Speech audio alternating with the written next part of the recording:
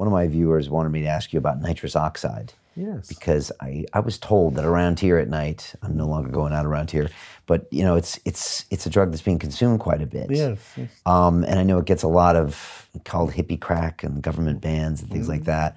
What do you see as a scientist when you look at that drug? Oh, I see more government lies. So I was very, very angry when the Sun decided to change the name to hippie crack, because you could see what was going to happen. So the Sun, I don't know, 5 years ago, 6 years ago, decided to set out to get nitrous oxide banned. And the lever they used was footballers. They got pictures of footballers, and the most famous one was Raheem Sterling inhaling a bag of nitrous oxide. And then they created hysteria about it. You know, look, this £100,000 a week footballer is using this gas.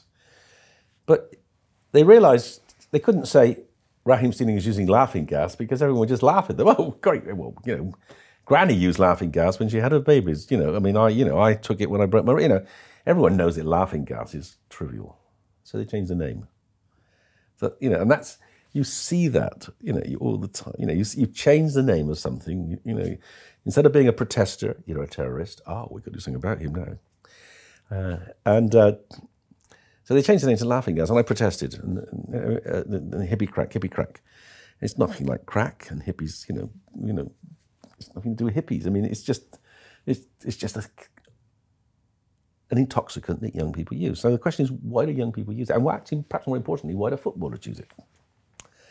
Well, footballers use it because they can go to a party, get a bit high. They can get high for 3 or 4 minutes, and then it's worn off. It's not going to affect their performance the next day. If they were to get drunk and get high, it would affect their performance the next day. So this is a completely rational choice of a transient intoxicant for people who've got to work the next day. Why are young people using it? They're using it for the same reason. It gets them, it blows their mind. They have a really interesting experience, but it's fine. They're not going to fall over. They're not going to be risk of assault. You know, you're back together so fast.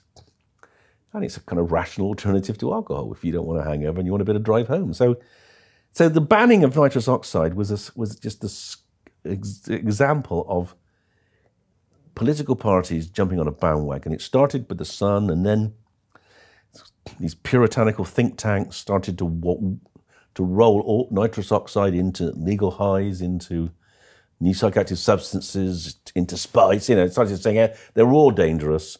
In the 2015 election, every party, the 3 main parties, all said we're going to do something about new psychoactive substances. And the nitrous oxide got sucked in. And there was no proper debate. In the debate in Parliament, there was no sensible discussion about whether nitrous oxide was actually harmful at all. The government's own advisory group said it doesn't need to be made illegal. But the fact that there was a decision to ban legal highs, they banned everything because they couldn't be asked to think about which ones they should ban and which ones they shouldn't.